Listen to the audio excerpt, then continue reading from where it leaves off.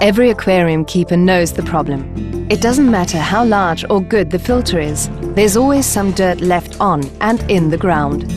Too much dirt, also known as sediment, not only serves as fertilizer for plants, but also encourages the unwanted growth of algae. That's why sediment has to be removed regularly. Select a gravel cleaner according to the height of your aquarium. There is one size for aquariums from 45 to 70 centimeters high and one for aquariums from 20 to 45 centimeters high. It's really simple to install. Here's the protective sieve, which prevents plant material and fish from being accidentally sucked in. Push the hose on. Attach a clip safe to the bucket to prevent the hose slipping. Plug in the hose with the stopcock.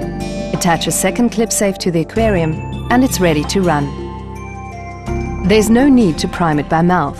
Just shake it up and down a few times and the water will simply flow out into the bucket. Siphoning up the dirt is really easy. Plunge the gravel cleaner into the gravel and the dirt will be siphoned off. Because of its weight, the clean gravel will fall to the floor, whilst the dirt is siphoned into the bucket. You'll be surprised just how much dirt there is on the ground covering of your aquarium. Simply siphon off your aquarium floor section by section and remove all the dirt which your filter can't trap. Even the corners of the aquarium can be cleaned well thanks to the angular shape of the cleaner. When the bucket is almost full, just park the gravel cleaner with the JBL clip safe so that it can't fall out. Then close the stopcock on the end of the hose and empty or change the bucket.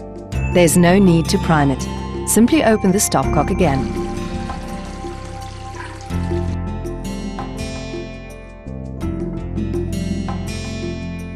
JBL AquaEx, the simple and thorough way to clean your aquarium and change the water.